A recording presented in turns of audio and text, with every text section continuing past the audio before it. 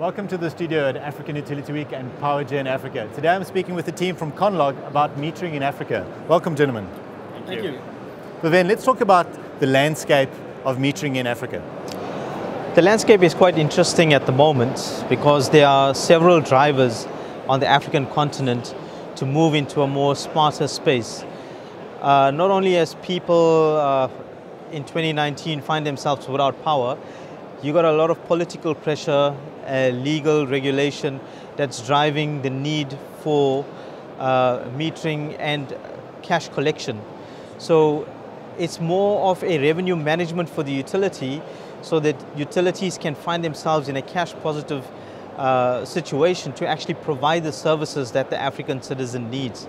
So revenue management becomes quite key in this context, and revenue protection, monitoring that cash register, which is actually the meter, monitoring the cash register to make sure that we have full visibility as to what is transacting on this cash register all the time becomes important. So the landscape is exciting. There's a few drivers pushing for a more smarter system, and together with people demanding access to energy, it becomes a very niche requirement that the African market has to respond, delivering energy to people.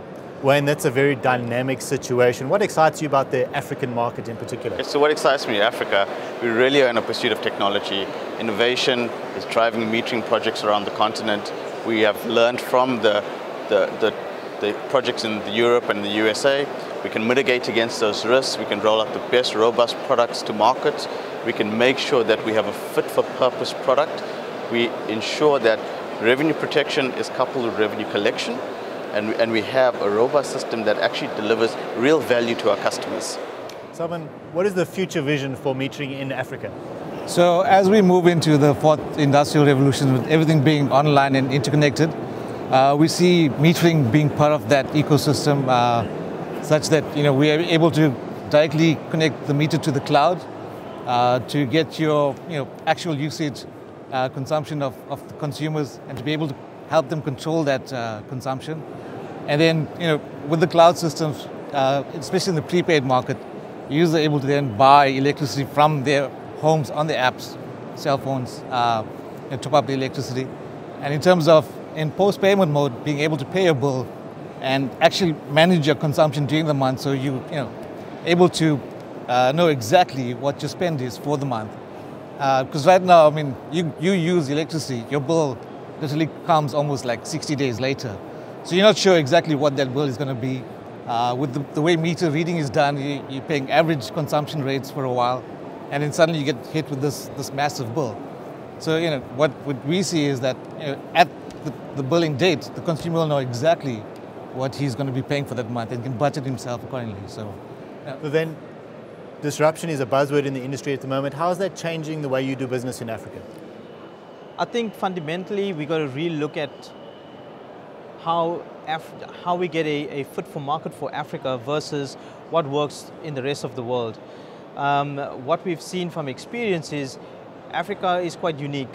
We have a mixture or a hybrid of new infrastructure versus old infrastructure. We have a hybrid of good communications in urban areas versus no communications in rural areas. And obviously there's power interruptions. So looking at generation as an example, having a hybrid of a microgrid and a grid connection will suit some applications in delivering access to energy. So disruptive technologies needs to be applied to make sure there's a fit for purpose for each scenario that we encounter on the continent, which brings its own dynamics, because in one scenario solar will work great. In another scenario we might use hydro, we might use microgrids. Sometimes for the meter, RF works brilliantly because we got a good range and there's little barriers. And then in other cases, PLC will work perfectly, but where there's coupling issues on the grid, then your PLC technology could be challenged. So I don't think there's a clean-cut solution that we can use a paintbrush and just say this is what the African solution is.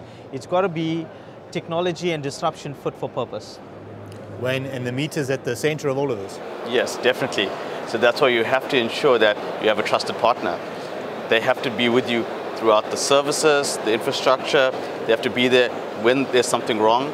As Vivian said, not every meter suits every condition on the continent. That's why you need to ensure that you investigate what your problems are, find out what's the best fit for purpose on your grid, and then roll out quality trusted meters and that are innovative and future-proofed. Thank you, gentlemen. Very interesting stuff. Be sure to subscribe to our channel for more industry-related content. Thanks.